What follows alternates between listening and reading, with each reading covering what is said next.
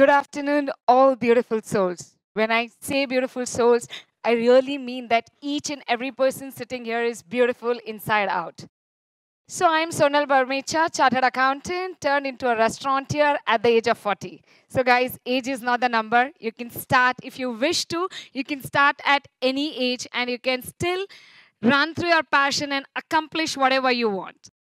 So let me come directly on the topic of the day. I have a very interesting topic because everybody loves food, and I'm going to take you through the experience the food industry presents you. So, what is experience economy? Experience economy is a combination of food, of the products, services, which is only central and focused on experience. Experience economy is not a fluke. It is well thought and curated about the customer's journey. Experience is achieved with the array of vibes, vision, sound, music, crockery, cutlery, plating, and the vibes of the restaurant. So, this is what precisely I'm telling you about experience economy. Now, let me elaborate and tell you more about it. Why experience economy? Because every day you're going out, you're eating, but you're anticipating, you're wanting to experience every time something different. When you think of going to a restaurant or going to have a family get together, you think that what's new in the market? What shall I try? So, always there is an anticipation from the customers that they want something new in the market. That's why we curate these experiences. Now, let me elaborate and give you examples. There are two different and extreme examples I'm trying to give you. One is the village experience, and the other is the Michelin star restaurant experience. So, when you go to a village, actually, people don't go to village. Nowadays, cities have really curated an experience like a village where you can go and enjoy and feel and have a look like a village. So when you go to village, what do you see? You see everything earthy, everything green, fresh, vegetables grown there, and it's like farm to table. The centric point there is only food. We don't focus on how the uniforms are, how the ambience is, how the cutleries, crockeries. So the experience there is totally different. Whereas when you go to a restaurant, a high-end restaurant or a Michelin star restaurant, the experience is totally different. The first thing is you have to be very formal in your dressing sense. When you go and sit, you are always in the awe and you're always awestruck with what is going to come next.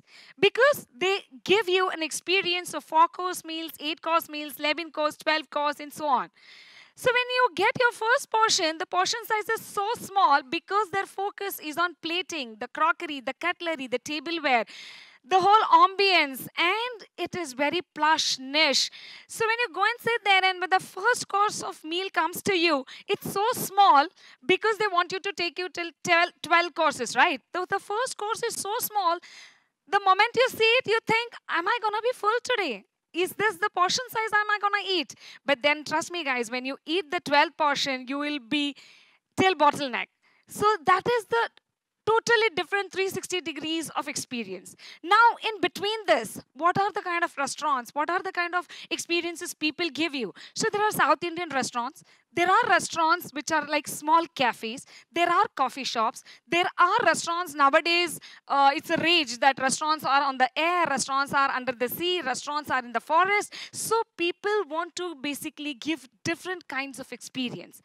When you go to a South Indian restaurant, you know that the time limit of sitting in the restaurant is just 15 minutes, not more than that. Or maximum, if you're in a big group, you sit for half an hour, right? So you know that the moment you enter, there is the aroma of coffee, there is the aroma of all South Indian delicacies.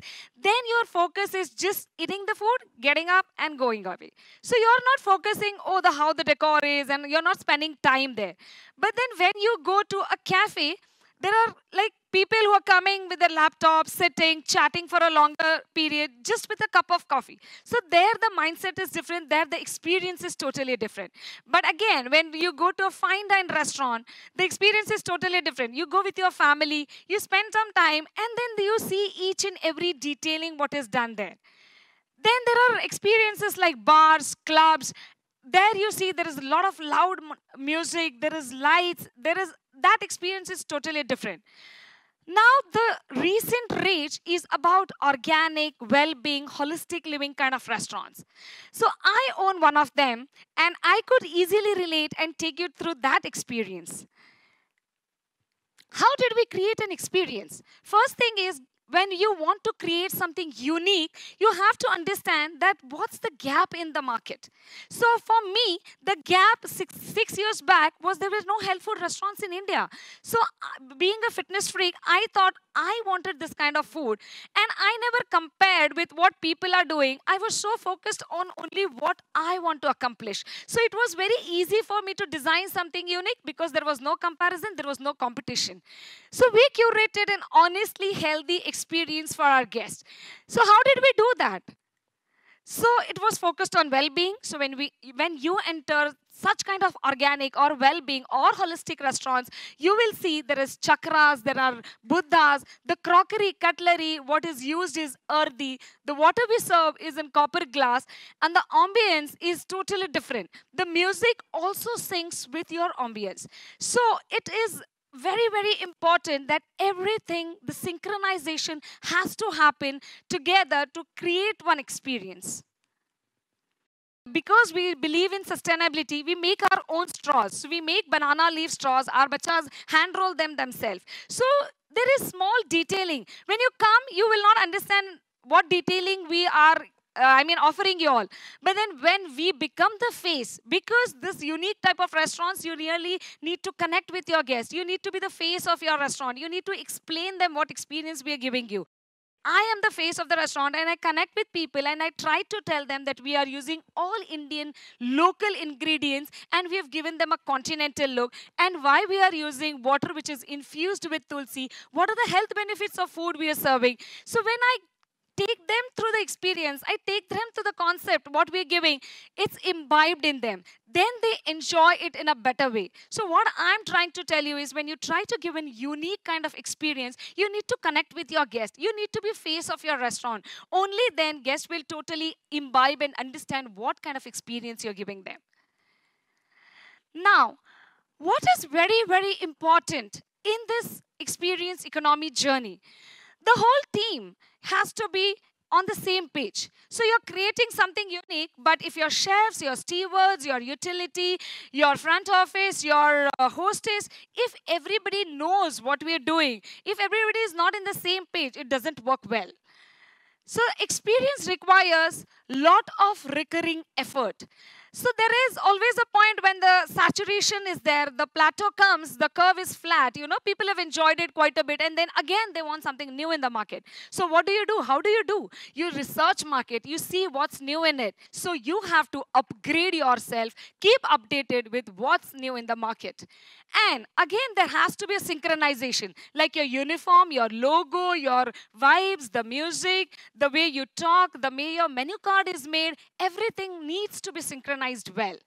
And again, when you try to curate a unique experience, you need to go some extra mile and wait for your success. Because when you're curating something new, success doesn't come overnight, you know.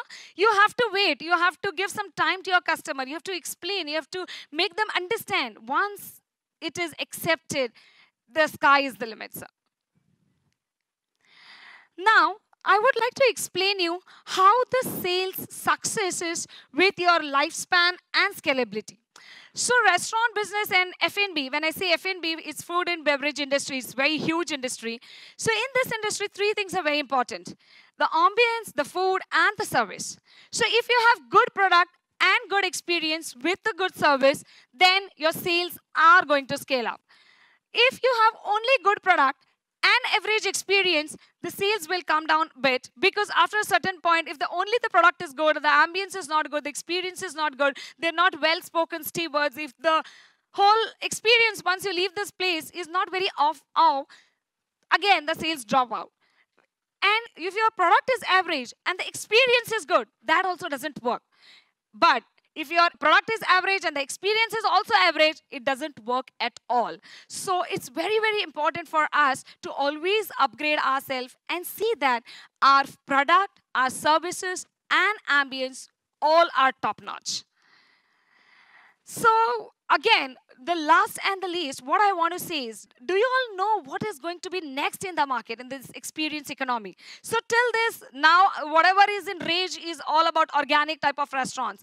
But what next? What is going to happen next? Anybody, any guesses? What's going to be the next kind of experience? Any thoughts? Okay, so yes? Yes, cloud kitchens are big time because during pandemic, what people did is they sat at home, they called for the food, and that has become a rage. And yes, cloud kitchens are working. But according to me, what I think is, if you want a restaurant experience, see, cloud kitchens work better. You're sitting at home, so this is not giving you an experience. It's upcoming market for sure. Product industry and cloud kitchens are the upcoming market, but they don't give you an experience, right? So in experience economy, what I feel is the next would be Ayurveda and Sattvic food, because there are a lot of people who are juggling with a lot of diseases like hypertensions, people are into stress, BPs, diabetes, cancer. The amount of patients is so high that we need to go back to our roots. So our grandfathers and grandparents ate so healthy that, you know, I don't know when their hair would get gray. I mean, they didn't eat any junk. So what they ate is what they wear. So there's a very common and good sentence in Hindi. They say, "Jaisa anna vaisa man," and what you eat is what you are. So food is such a centric part. The moment you change it, moment you change into your lifestyle, it really gives good effects. So now I think what is the inexperienced industry, what's next is it's going back to roots. I mean, what is going to come is giving people an Ayurvedic experience, giving people Sattvic experience, like home cooked food, but the plating and the ambience and the service would be top notch. So that is what is going to come back. Thank you so much.